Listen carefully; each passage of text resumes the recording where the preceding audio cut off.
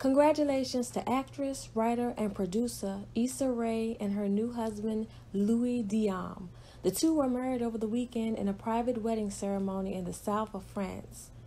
Issa confirmed the news on Instagram today, sharing a series of gorgeous pictures from her photo shoot. Though Issa is extremely private about her personal life, the couple's engagement was seemingly confirmed by her Insecure co-stars Jay Ellis and Yvonne Orji in 2019 at the NAACP Awards. They told Entertainment Tonight that they were excited for her and that they'd all found out in different ways. I wish them an eternity of wedded bliss. They make a stunning couple. All of this is alleged. Thanks for watching.